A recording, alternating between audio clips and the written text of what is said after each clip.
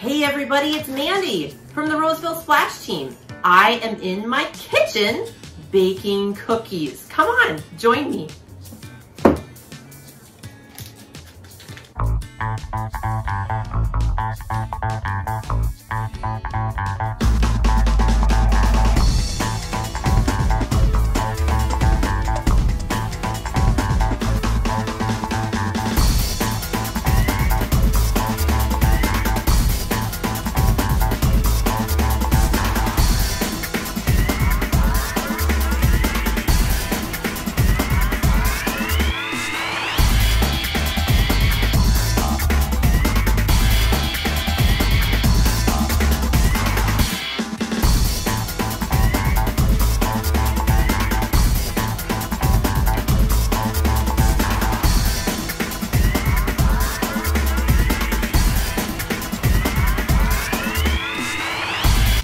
That is a fun mess to make, but it takes forever to bake cookies. You need so much patience, even to find all the ingredients. Let's check on Mickey and Teresa and see what they're making today. Hi everyone, I'm Mickey and I am making chocolate chip cookies. Yum, right? I'm just waiting for them to get out of the oven. Waiting can be so hard, they smell so good. Okay, I think I'm gonna need some patience here. Good thing we can learn about patience from the Bible. Isn't that right, Teresa? That's right. Hi everyone, I'm Teresa and we're having a bake-off. I'm starting to make some butter blossom cookies. You want to know my favorite part? The Hershey Kiss that's going to be right in the middle. But before I can even start making these cookies, I need to unwrap all of these Hershey Kisses. I wish I could just use them without unwrapping them. But that would save me time and would ruin the cookies, wouldn't it? So since I want to have good cookies, I'm going to have to be patient and put in the work. It's a good thing that in our Bible story today, we'll see that patience is waiting until later for what you want right now. But there's one thing we don't have to wait for. Brandon and John, let's go check out what they're up to.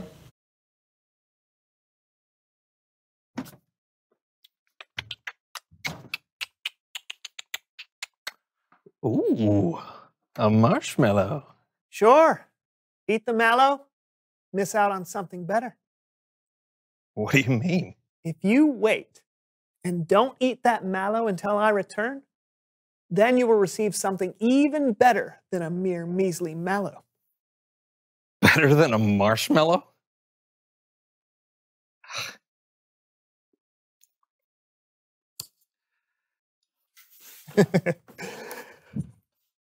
Not one bite.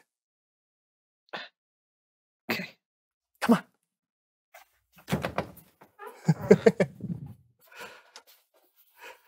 Okay. I don't think he can wait and resist eating that marshmallow, but if he can, I'm going to give him an entire bag of marshmallows. All right, here we go. Count to 10. 1, 2.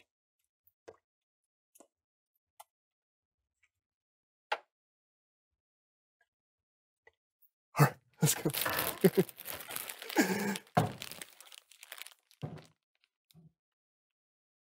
Where's the desk? Did you eat the desk? You ate the desk! I didn't eat the marshmallow! Oh. All right. Oh.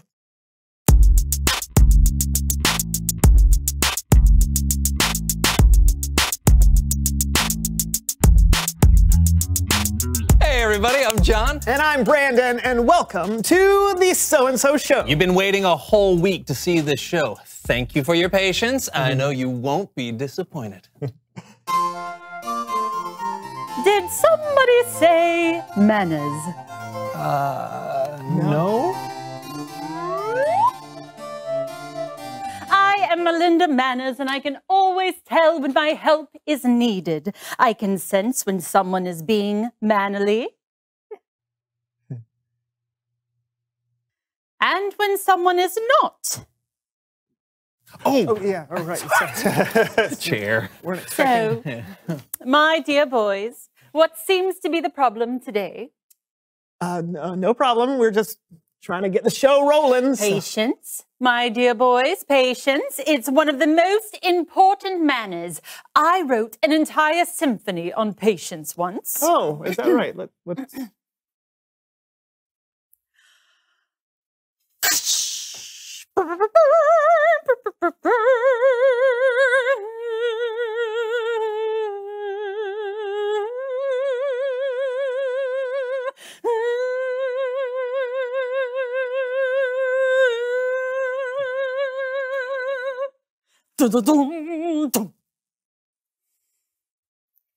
Nice. Yeah, I feel like I'm learning so much from that. Oh, that's just the tip of the ice cube. Oh no, that's not the way that... If you want to be mannerly, don't speak out, just sit quietly. Don't correct or presume, just sit tight and listen to me. Now, I meant what I said about sitting tight. Shoulders back, boys. It is unmannerly to slouch. Better? So, Melinda, now that you're here, what do you like to do for fun? Oh, so many things. There's nothing unmannerly about having fun, after all. I keep my favorite things with me at all times. Let's see. Oh, yes. Hold this, please. Yes. Okay. Oh. A ball for baskets.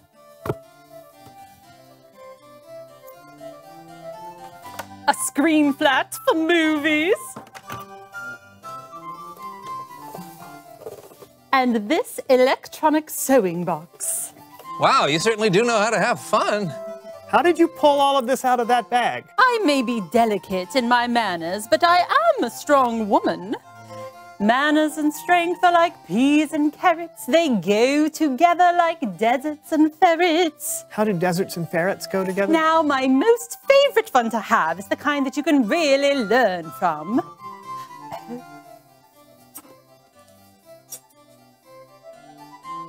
Ooh.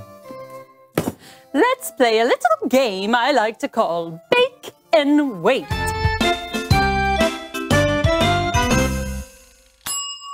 Our preparations are complete. Now we simply need to insert the pan into the oven.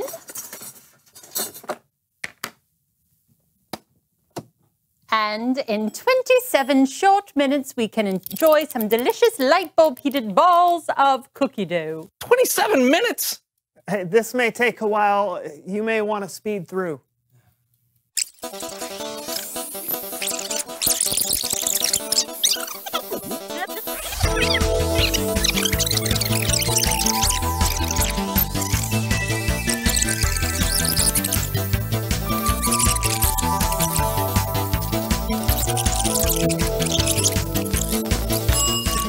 Finally, let's eat. Actually, now the cookies have to sit in the cooling chamber for 5 minutes. Oh, no, thank you.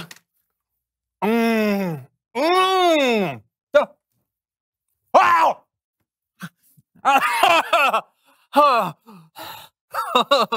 It would be unmannerly for me to say I told you so. So I'll just sing it. Being patient is always right, but you didn't listen, for you're not so bright. It's Bible story time at Kellen.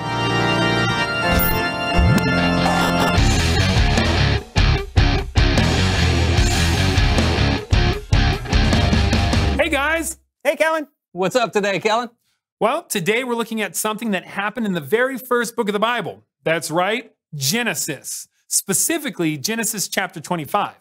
This is the story of two twin brothers, Jacob and Esau. It wasn't my fault. Jacob tricked me. What's going on? You can't prove anything, Esau. Yes, I can. Tricky McTrickerface. That's not my name. It should be. Okay, slow down. I think we might need some kind of judge to handle this. You have just stepped into the courtroom of Judge Trudy. The cases are biblical. The people are historical. The courtroom is not real at all. This is Judge Trudy. Just to be clear, this courtroom did not appear in the Bible. Oh, I'll take it from here, Kellen. So, Esau, says here in your case file that you were born first. So you got your family's rights and inheritance, is that correct? That's correct. I was born first. It is my birthright. Mine. Well, a birthright is a really big deal. It means you'll get more of your father's wealth and property, and that you'll become leader of the family. Yeah, that's right.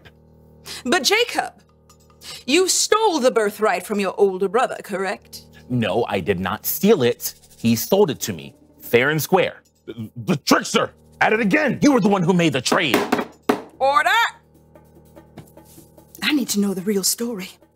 Bailiff, roll the security footage. Jacob, quick! I'm insanely hungry. Feed me some of that stew. Sure, but first you have to sell me your birthright. Look, I'm dying of hunger. What good are those rights to me now? Promise me.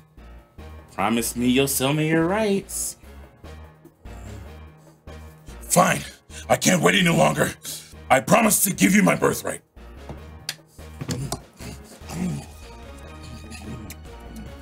Wait, Esau! Did you not even value your birthright? I was hungry. But you didn't have one bit of patience. You could have waited and eaten something else later. Let me ask you something. Was the stew worth it? It was okay. Tasteless, but for a moment. But your birthright would have affected generations. It seems to me, Esau, that your complaint against your brother is your own fault. I cannot rule in your favor. You made your choice. Court is adjourned. This has been Judge Trudy. Even though there's no way that was the real Jacob and Esau, Judge Trudy summed it up well. Esau did not value his rights as the firstborn son. Being impatient made him sell something that was worth more than we can imagine for the price of one little bowl of stew. Bummer. Seriously, being impatient can actually cost you. Totally. When we're not patient, we rush in without thinking about the consequences. Oh, I know. I bent my tongue. Oh, I'm so sorry. Yeah, me too. I think we can avoid a lot of problems if we just pause and think before we act. There's a lot we can miss out on when we're not willing to wait. It's good to hear. Thanks, Kellen. Yeah, thanks. You got it. I'll see you guys next time. I think of the end of that today. Put that away, please. Sorry. Reveal the question. What could you miss out on by not waiting? Yeah, like when you eat snacks before dinner and then you're not hungry and it turns out to be your favorite meal. That's a bummer. Yeah, or you can miss out on spending time with your friends who are running late because you didn't want to wait for them. Or maybe something even more drastic, like in Esau's case. Talk about it together, and we'll see you next time. I'm John. And I'm Brandon, and this was The So-and-so Show. And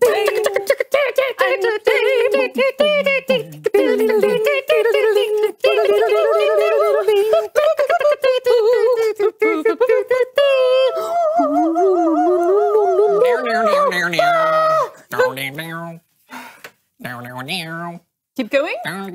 Nice. We're really coming into it now.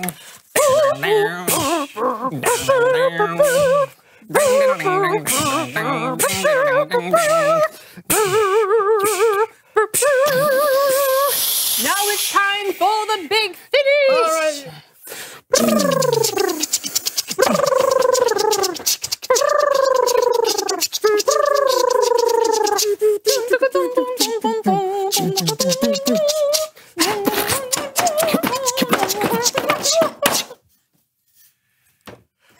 This. Oh, I left the blowtorch on.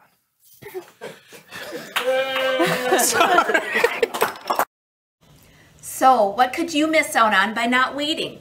What things could you experience if you slowed down and took your time? How much more present-minded would you be instead of always jumping ahead and wanting to get to the end or get to the answer or get to the prize? I think it might help to think about our memory verse, from Psalm 27:14. Wait for the Lord, be strong and don't lose hope. Wait for the Lord. We've got a song to help us learn this one. Let's do it. Psalm 27:14. Wait for the Lord, be strong and don't lose hope. Wait for the Lord. Wait for the Lord, be strong and don't lose hope. Wait for the Lord. Wait for the Lord, be strong and don't lose hope. Wait for the Lord. Wait for the Lord, be strong and don't lose hope. Wait for the Lord. Psalm 27:14. Great job. You know, our Bible story today showed us that if you don't wait, it could cost you. And we have a great way for you to learn more about how to be patient and spend time with God this week. Let me show you. It's our God Time Weekly Devotions, and you can sign up online to have this mailed to your house, pick it up in the splash room on Sundays, or in the bin outside of the church's main entrance anytime. Chase is coming on here next to show us something that he's learned about being patient. Let's go check it out.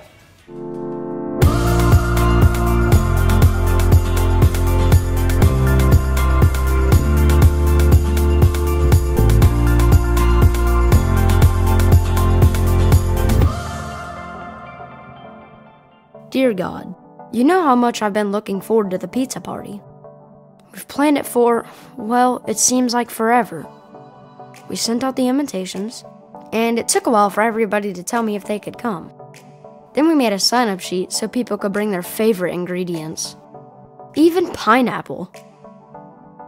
Dad and I were going to make the dough so everybody could make their own personal pizza.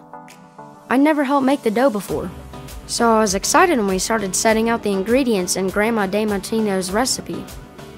We had to make a lot of dough so everybody would get their pizza. Now, when you make pizza dough, you need to put some yeast in a bowl with water, and then wait for it to have some bubbles. Dad had a phone call, so I waited some more. And waited, and waited, and waited. I thought I waited long enough, but I didn't. We waited on the dough to rise, but it never did. I thought I ruined the whole party, but then Dad said even Grandma did the same thing. We went to the store to get some pre-made dough we could use. It wasn't like Grandma's, but at least that way we could still have the party. God, thank you for a great party. We need to try it again sometime. But next time, help me to remember to have a little more patience. Chase.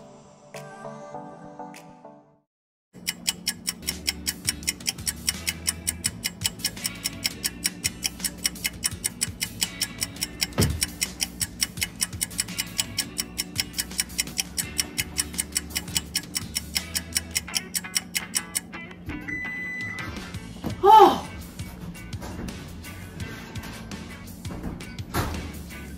These cookies look amazing, but they're still really hot. If I eat one now, I know from experience, I'll burn my tongue, and then I'll never taste how good these cookies are gonna be.